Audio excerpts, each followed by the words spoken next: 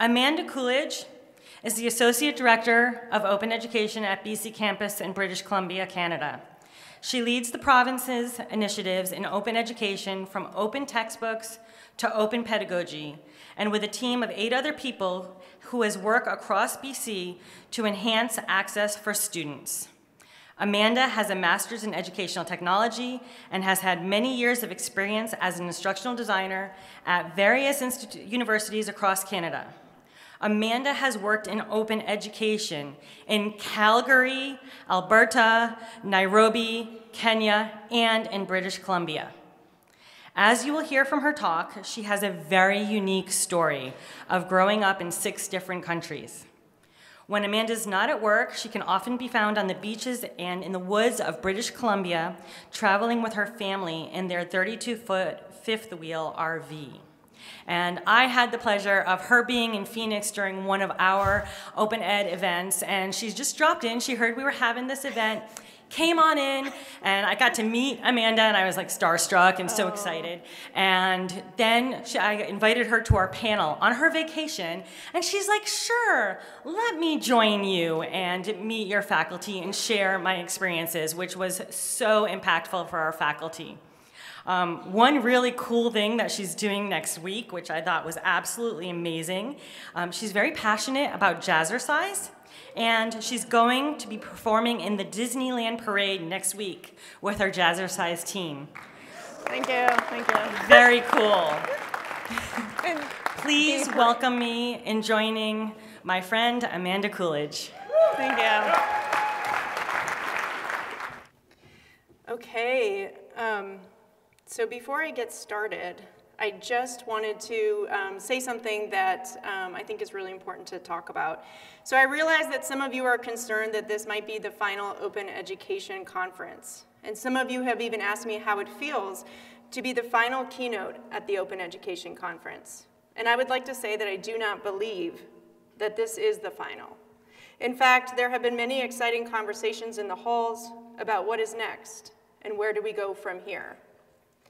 With the founder of this event, David Wiley, stepping down, this is really up to the community now. Some of us gathered yesterday, and David would like me to let you know that he was not one of those people who gathered yesterday afternoon to have this conversation and to ask what is next. All of the results, we decided to take a first step by putting together a form, which you should be able to see on the screen. And all of the results of the form, there are questions that ask what is next, and we're asking for the community to be able to provide some insight on this. And if you have thoughts and some time, please consider using the following form. Can you all see it? Yeah. Okay, so this is the form, so please take an opportunity to write down the URL or tweet about it, because I think it's really important that we hear what everybody would like. And now I will start my keynote.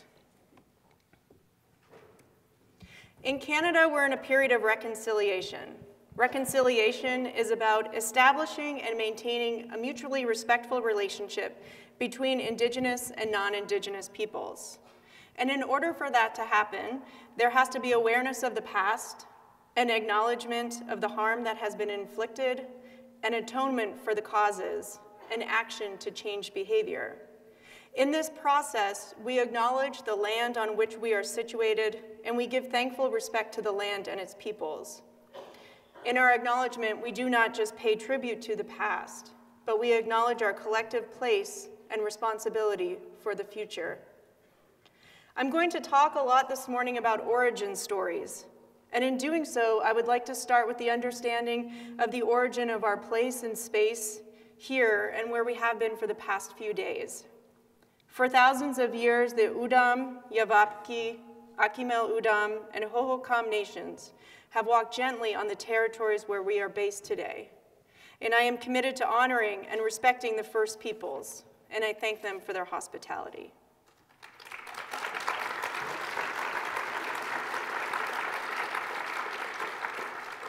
In addition, I'm also going to talk about communities and collaboration. And when I think about communities, I'm often drawn to the power of the Indigenous communities in British Columbia. This piece of art titled Pulling Together was created by the First Nations artist Luann Neal. and was inspired by the annual gathering of ocean-going canoes through tribal journeys. The art is on the cover of each of BC Campus's indigenization guides, the open professional learning series developed to support the indigenization and professional practice of institutions. The artwork is intended to represent the connections each of us have to our respective nations and to one another as we pull together. Working toward our common visions, we move forward in sync so that we can continue to build and manifest strong, healthy communities with foundations rooted in our ancient ways. Please keep this in mind as we consider our own origin stories and how we as a community can pull together working toward our common visions. I would also like to offer an acknowledgement of thanks to the program committee for the invitation to be asked to stand among so many mentors, colleagues, and friends. It's really an honor to speak in front of all of you today. And thank you to everyone who's made my family feel so welcome. It's my son's second open education conference, and he's only 7, and it's my husband's first. So we all arrive here with our origin stories and lived experiences, all of which provide insight into our cultures and our worldviews. And my story will provide context for where my thoughts and ideas generate from. This is a picture of me at 7 with traditional Polish costume on. Truthfully, I've never been comfortable giving my origin story because it always feels very hard to explain. It's far from the norm, and as a child and even as an adult, I long to belong. I was born in Washington, D.C. My father is American and was in the United States Foreign Service.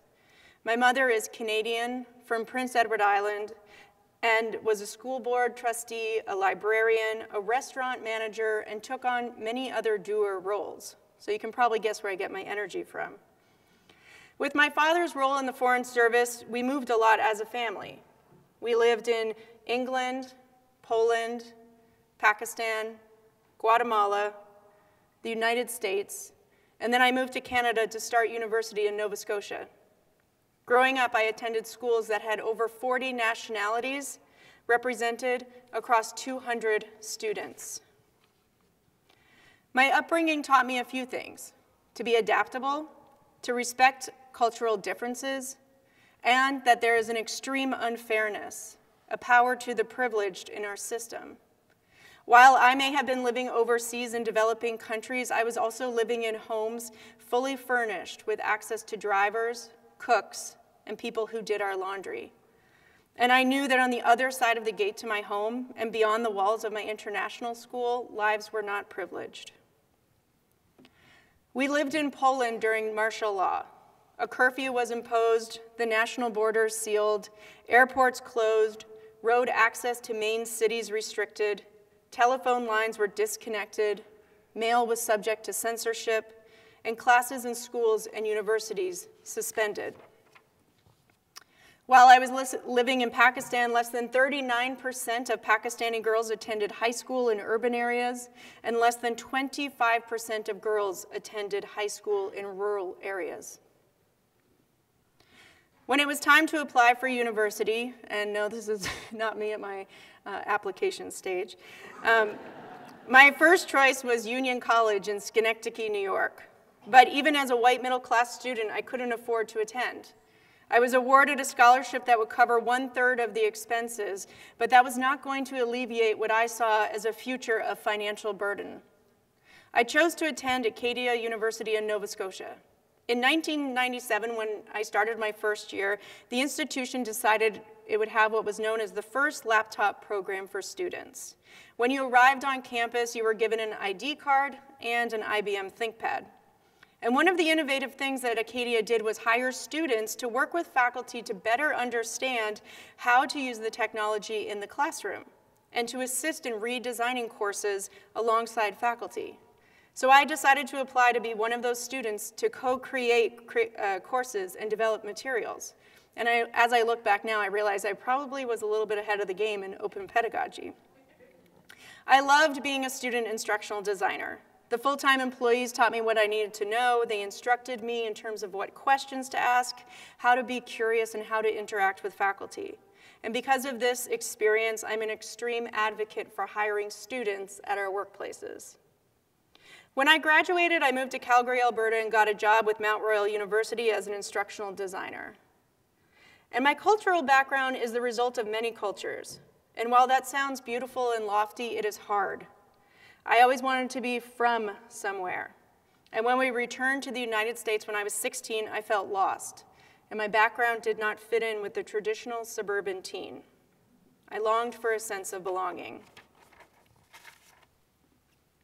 In 2006, I moved from Calgary, Alberta to Nairobi, Kenya to work with the African Virtual University, the Open University, and the BBC to create the first repository of open educational resources developed by African educators for African educators. The repository, TESSA, Teacher Education in Sub-Saharan Africa, is for primary level educators, is available in 4 languages, and ranges in subject areas from English to life skills to science. And I found my belonging in 2006 when I was first introduced to open education in Kenya. I felt welcomed into a newly established community, and I felt that the work I was doing was contributing to a greater cause. I think many of us have found our sense of belonging through open education. We've witnessed, been a part of, or are currently struggling with the incongruence of the status quo.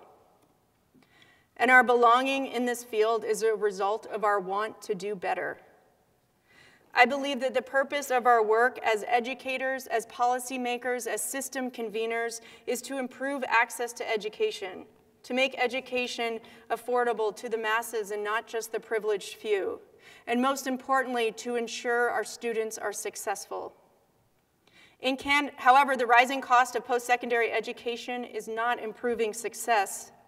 In Canada, 320 undergraduates in British Columbia were asked how much they spent on textbooks in the last 12 months, and the average was about $700. In 2017, in a survey of over 300 students in British Columbia, 54% said they had not bought a textbook at least once due to cost. 27% said they had taken fewer courses. 26% said they didn't even register for the course because of the cost of the book. And 17% said they had dropped or withdrawn from a course. And textbooks are far from the only issue. In British Columbia, my colleague Krista Lambert conducted research on classes that require access to homework systems or digital publisher resources and found that students pay on average $92 per course for an access code. Similar findings were cited in a 2016 report by the Student Public Interest Research Group.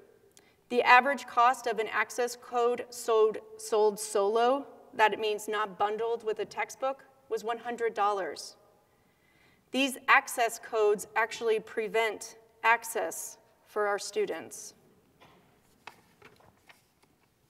Article 26 of the United Nations Universal Declaration of Human Rights states that higher education shall be accessible to all, which is impossible when it's just for the privileged few. The late Aaron Swartz was a computer programmer, writer, political organizer, and internet hacktivist. His passing was a tragedy for the commons. At age 14, he helped to develop the RSS software that enables the syndication of information over the internet. At 15, he emailed Lawrence Lessig and helped to write the code for Creative Commons. At 19, he was a developer of Reddit.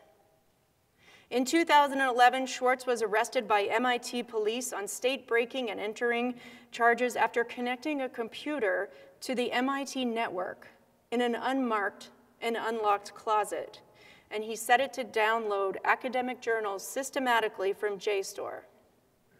In his Guerrilla Open Access Manifesto paper, Swartz writes, "Those with access to these resources, students, librarians, scientists, you have been given a privilege. You get to feed at this banquet of knowledge while the rest of the world is locked out. But you need not, indeed you morally cannot, keep this privilege for yourselves." We need to do better. The belonging I felt in open education in Kenya then led me to British Columbia, Canada, where I now lead the open education initiatives across the province. I work for BC Campus, and the organization has been working in open education since 2003.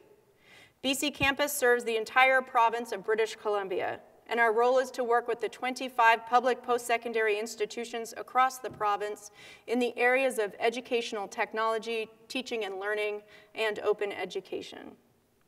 We've been an organization for 16 years, and we're primarily funded through our Ministry of Advanced Education Skills and Training, and open education has received additional funding from the Hewlett Foundation. We are collaborators, innovators, and system conveners. Our open education work began in 2003 when we started distributing grants to faculty to create and share openly licensed courses. In 2012, our Minister of Advanced Education announced that the province of British Columbia would receive $1 million to support the development of open textbooks. And since that time, we've received another $1 million from the government, as well as $250,000 to create the first tuition-free and zero textbook cost program for adult basic education in North America. And in April of this year, we received $3 million, the largest investment in Canada, toward making education accessible to all students through open education. When our open textbook project began in 2012, we started with bringing in open textbooks from other collections. We asked faculty to review the textbooks in the collection, and we incentivized them with $250 for each review. As reviews came back, there was a growing trend that indicated that many of the reviewers would use the open textbook if it was changed to include more Canadian examples and was in better alignment of the learning outcomes of their British Columbia courses. We then put a call out for adaptations, and using Pressbooks as our publishing tool, we were able to work with faculty across British Columbia to adapt some of the open textbooks to meet their needs. Since the launch of the BC Open Textbook Project in 2012, BC has saved students more than $14 million, impacted more than 130,000 students, and has a growing open textbook collection of more than 300 books and guides for post-secondary education. From 2006 to 2008, when I was working on the TESA project, I witnessed educators creating content and adapting resources to localize them to 10-country contexts. Curriculum in Sudan was translated to Arabic and used geographical examples from Sudan. Curriculum in Kenya was adapted for Swahili and English. Science experiments and curriculum outlines were adapted and localized so students and educators could use the materials available to them on the land. In addition, through collaboration, the post-secondary institutions in sub-Saharan Africa were printing materials from the TESA website and delivering the curriculum to educators in the field through mail. These institutions were not allowing a lack of an internet connection to stop them from impacting educators. They saw that their role in furthering education of students across their country was to ensure that their materials were accessible and that their teachers would be able to impact students regardless of where they live and regardless of their connectivity. This was the first project that I believe has successfully localized and customized content for students and educators so that they can see themselves in the curriculum and use the resources available in their context and read the materials in their language. Understand this if you understand nothing. It is a powerful thing to be seen. How many of your students see themselves and their own origin stories in their curriculum? How many of your students struggle with instructions that is too disconnected from their own experiences? Dr. Christina Hendricks of the University of British Columbia conducted research in 2017 titled "The Adoption of an Open Textbook in a Large Physics Course." In her survey, she asked students what they liked most about the open textbook. Their top response? It was customized. Customization, inclusion, diversity, accessibility are all under the umbrella of equity. And isn't that what we're trying to do here? Create an equitable environment for our students to be successful? New America, a nonpartisan nonprofit in Washington, D.C., has been writing a blog series to explore the possibilities for creating and implementing inclusive learning materials with a focus on leveraging OER.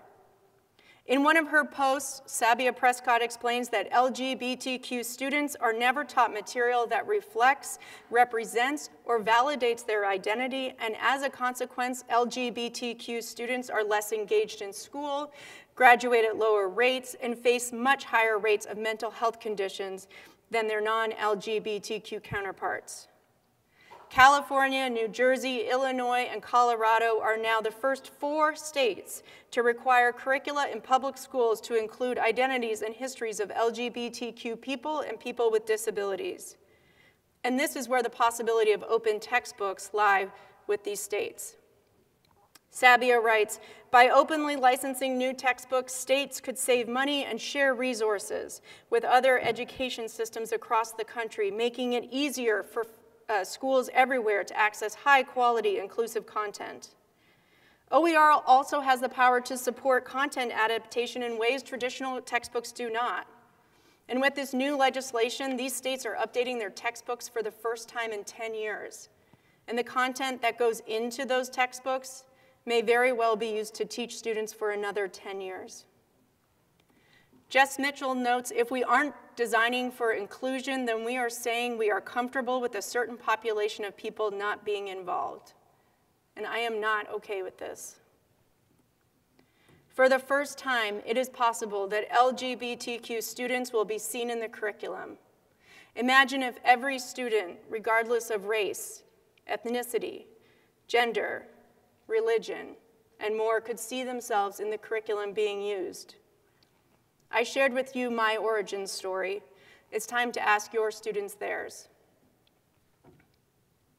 Catherine Mayer, the executive director of the Wikimedia Foundation, says that the idea that knowledge should be open and free is a radical challenge. Open is radical in the sense that knowledge should not be in the domain of the privileged few. It challenges what comes before and the structures that have been built. And our education institutions are full of structures. We are asking institutions to change, and when we ask people to change, we're asking them to go against their sense of belonging, of what their institutional culture is and has always been. To best respond to change and orchestrate change in our context, it's time to ask, what is the origin story and the cultural background of your institution? How does it affect decisions made? Are open values evident in your institutional or your school district's vision or mission? Our community, the open education community, can often be fraught with the misunderstandings and critiques that are fundamentally based on the differing views of our origin stories. For some, the origin story of open education is either based on the open source software movement, or perhaps a social justice movement, or maybe even a Mormon agenda. But we can actually see the roots of open education dating back to the 1960s and 1970s, whereby it was a social movement response. In Martin Weller's book, Battle for Open, he cites the launch of the open universities in the UK as a way to open up education to people who were otherwise excluded because they either lacked the qualifications to enter higher education or their lifestyle and commitments meant they could not commit to full-time education. Open didn't necessarily mean free. It meant easily accessible to the masses. With the rise of the internet and the launch of the Creative Commons licenses, this was where the opportunity to take the principles of open universities, access to affordable education, and apply an open license to curriculum to share, remix, revise, and reuse learning materials. In today's climate, we represent, and rightfully so, the origin story of open education through numbers. The total student debt in the United States stands at approximately $1.5 trillion. The Canadian federal government is using interest fees on student loans as a source of revenue that is projected to earn approximately $862 million in just this last year. 44 million Americans owe student loans. The average Arizona student state debt is $33,482. In British Columbia, the student loan debt averages at $28,000. And when debt reaches $10,000, student program completion rates drop from 59% to 8%. According to the Institute for College Access and Success, bachelor degree recipients who were Black, who received Pell Grants, who were the first in their family to attend college, and who attended for-profit colleges were more likely to default on their loans. From buying a home to getting married and even having children, an increasing number of young adults are putting off major milestones because of that one large liability. Audre Lorde, a Black queer poet, writes, "There is no such thing as a single-issue struggle because we do not lead single-issue lives." Student loan debt is not the result of tuition fees alone. It includes books, supplies, tuition, fees, transportation costs, room and board, and other living expenses. When we talk about access and affordability in education, we are talking directly to the effect it has on student success, whether you define success as student completion, improved learning outcomes, or retention. At BC Campus, communities are at the heart of the work we do. My colleague Clint Lalonde wrote a blog post a couple of months ago about the open homework systems project we at BC Campus are working on. He wrote, "Ultimately, for any open education project to succeed and be sustainable, it has to be about developing a community." At the start of the Open Textbook Project in 2012, we gathered librarians together to create the first open education librarians community in British Columbia. The BC Open Education Librarians is a supportive community to learn about open education practices. Together, they seek to build support for librarians and faculty in advocating for the use of OER in their home institution by sharing knowledges and practices that impact higher education.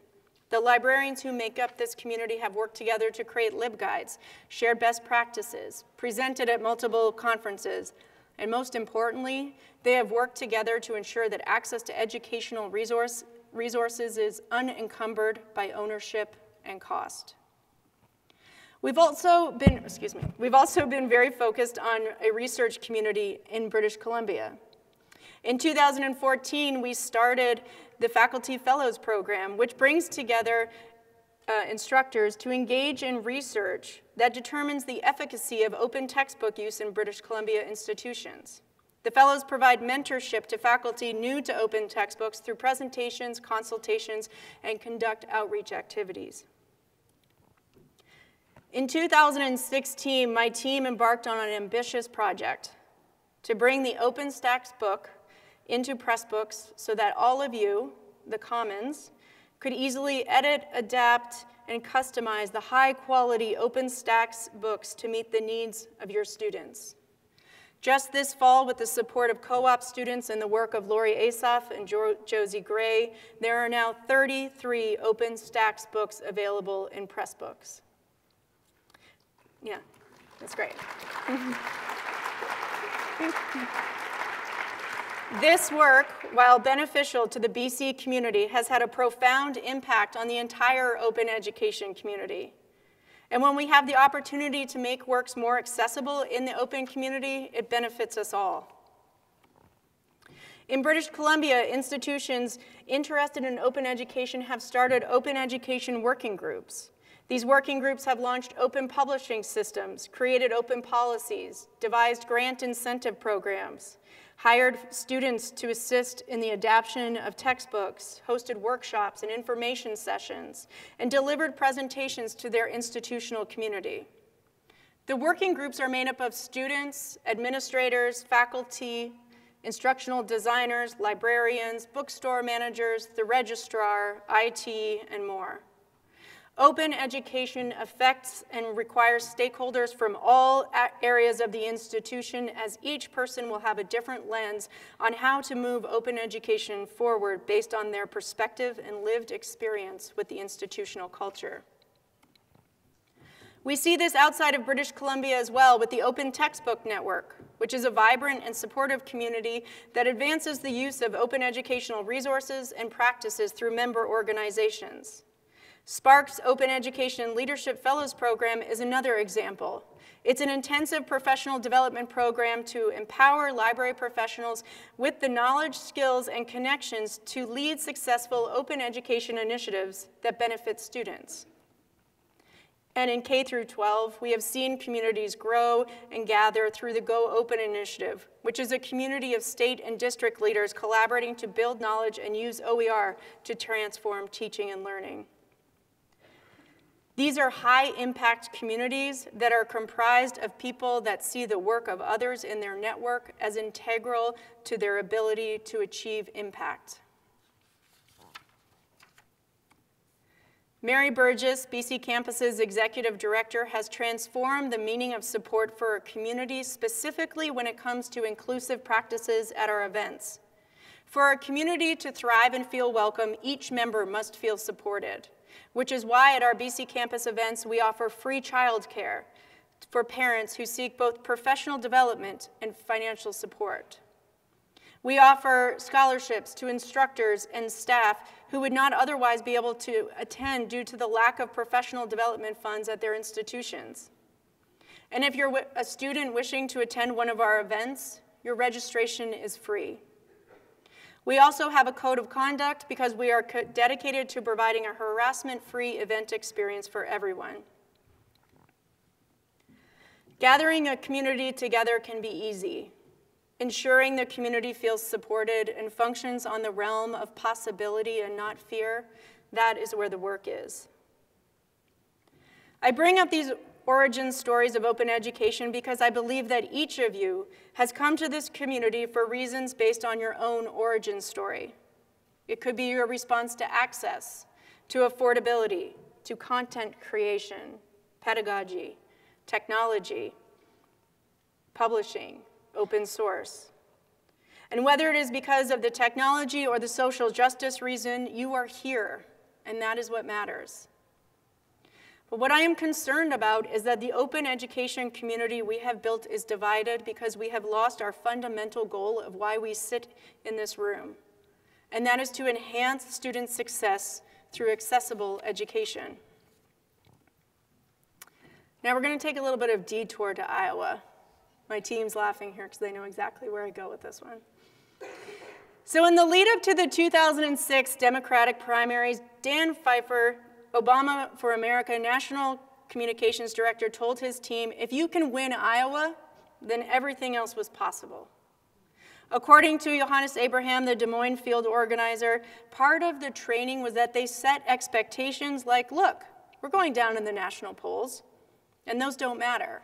Iowa is the key to everything. David Plouffe, the national campaign manager, said from the very moment Barack Obama started talking about running for president to the moment he announced, what crystallized was a belief that we needed to win Iowa. And that was really our only chance. So every decision was, how does this help us win Iowa? And if the answer is that it doesn't, then we don't do it. But what is our Iowa? I believe that our Iowa as a community is to ensure our students are successful in their learning through accessible education. And if we are going to win Iowa, that is make learning accessible to each student in every classroom, then the only way I see that happening is through open education, open resources, open science, open data, open source, open access, open.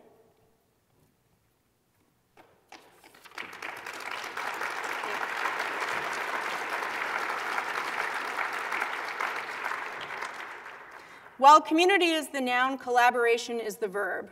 For open education initiatives to be sustainable, we must collaborate with each other in this room and with others not in this room.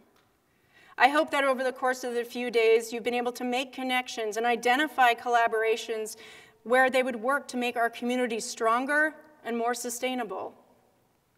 Based on a decade of research developing detailed case studies on a range of successful networks, Janeway Skillum and Nora Silver of the University of California, Berkeley identified a common set of patterns that are essential to effective collaboration. One such pattern that has resonated deeply with me is build constellations rather than lone stars. That is, build a larger system to develop on the mission and not to become the market leader. At BC Campus, our primary focus is to support the post-secondary institutions in British Columbia as they adopt, adapt, and evolve their teaching and learning practices to create a better experience for students. We achieve this through a supportive approach to advanced pedagogies, a focus on impactful practice, and collaboration with partners in British Columbia and around the world. When I was prepping for this keynote, I asked a few people in the open education community, what message would you all like to hear from me? And all of them said, I'm paraphrasing a bit, how BC Campus has been able to collaborate with so many diverse partners. I really believe that we've been successful with our collaboration because of our core values: open, sharing, access, accountability, quality, respect. We have consistently built constellations and not lone stars. We know collaboration is hard, but we see collaboration as a cornerstone of sustainability to the open movement. So I want to share with you a few examples of how we have collaborated and why we all have to stop tweaking in silos. At BC Campus, we've used this sprint model to create both open textbooks and ancillary resources. In 2015, my colleague Clint and I were part of the first open textbook sprint. We brought together 5 geography faculty from 4 institutions for 4 days to plan and draft a nearly 200-page open textbook for British Columbia regional geography. Faculty were supported by a librarian, a graphic artist, facilitators, and BC Campus staff, which permitted the faculty to focus on their subject matter expertise. This effort produced an open textbook that served a local need, which has since been adopted at several BC institutions.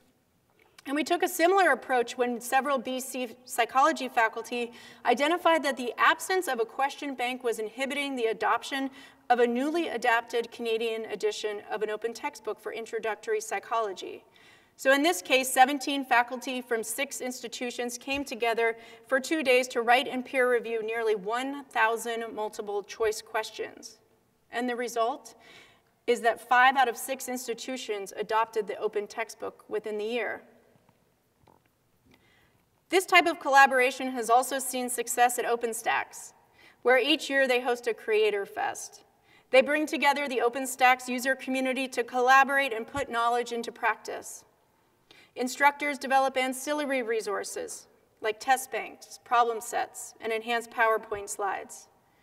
The sprint model reduces individual workload, results in the production of a higher quality resource, and instantly provides interinstitutional credibility of the OER. In 2014, I worked with Tara Robertson, now at Mozilla, formerly with the Center for Accessible Post-Secondary Education Resources, and Sue Donor of Camosun College to create the BC Open Textbook Accessibility Toolkit. The reason for this collaboration was that because after creating all of the open textbooks in our collection, the concern was, how do we allow our work to be both open and accessible? We began asking ourselves about true access for all students, including students with visual disabilities. Were we providing a textbook that could in fact be used by the students on day 1 and allow them to feel a sense of belonging in the classroom?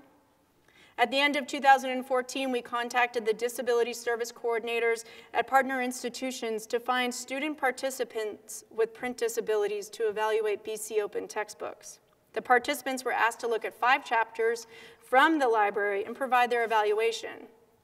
And this worked really well, but we started to notice that some of the students were responding to some questions and some were not responding to some questions. So we decided to take it further and bring them in for a half-day focus group. So we were able to see them reading and accessing the materials on their different devices. Based on the student feedback, we were now able to make our own textbooks more accessible, and we now have an employee, Josie Gray, dedicated to inclusive and accessible design on our open education team. The Rebus community is an amazing example of collaboration. It's a dedicated platform for creating and publishing open textbooks. Rebus provides OER projects with publishing guidance, support forums, a contributor marketplace, and a dedicated discussion space. Their most recent publication, Introduction to Philosophy, had 35 collaborators. Collaborations can also happen in ways that may seem counterculture to the open education movement. Collaborations in partnership with for-profit entities, such as Lumen Learning, or nonprofits partnering with for-profits in the case of OpenStax's Ally program. And you know what? I believe that is okay. It is okay because while they may be using different funding models, they are working towards the same Iowa to ensure students are successful in their learning through accessible and low-cost education. Successful collaborations can also result in profound policy changes. At the University of British Columbia, there is now inclusion of language recognizing open in the institution's tenure and promotion guide. OER are now listed as a type of evidence that candidates could present for evaluation, which provides a way for faculty to get formally recognized for engaging in OER activities. This only happened because of a collaboration between the Teaching and Learning Center and the Students' Union. This would never have happened without collaboration. In addition to institutional collaborations, we've also been involved in interprovincial and global collaborations. In 2012, when the Open Textbook Project was launched, Mary Burgess made it a point to reach out to leaders in the field, those who were doing the work, testing the waters, and making waves in open education. The 20 people gathered at the table represented 14 different organizations, including OpenStax, US PIRG, Right to Research Coalition, Creative Commons, Lumen Learning, 20 Million Minds, Washington State, and eCampus Alberta. Since that time, we have continued our efforts of collaborating to pay it forward by supporting Pressbooks, sharing publishing best practices with the Open Textbook Network, sharing our BC Open Textbook Collection with Manitoba and Ontario, and partnering with Lumen Learning, Open Oregon, and Washington State to host the Cascadia Open Education Summit. When we collaborate, we invite stakeholders into the process early as a partner and not late as a judge. While it is true that successful collaborations can be hampered due to challenges such as people, communication, and competition, we collaborate because the goal is to improve student learning outcomes and to ensure students' success. And we know that alone we cannot accomplish this task. Our greatest resource is the relationships we build in our community through collaboration. Origin stories matter. Every person has the right to learn, and every person has the right to feel a sense of belonging in their classroom and curriculum. Share origin stories. Ask others theirs. Ask your students how their origin story is reflected in the curriculum. And we need to also be asking our institution what their origin story is, its culture, its response to change, which will inform us how it will respond to the radical challenge of open. And we know the data. We know that student loan debt is debilitating and students face choices that aren't logical, meal or books. Open education is the response to the origin story of education as a privileged good. To make these cultural shifts, I ask that we step back and we remind ourselves of why we do this work. How do we achieve our Iowa? How we move forward has to be through collaboration. Find others working on similar projects. Look across institutional structures and across borders. Be curious. Look for alternative solutions to complex problems because education is not a single issue struggle, which means there's multiple strategies to bring to the table. As I look into the future of education, and in particular open education, systematic and sustainable change is about working together, sharing knowledge, and tweaking outside of our silos, because together we can achieve success for our students. Thank you.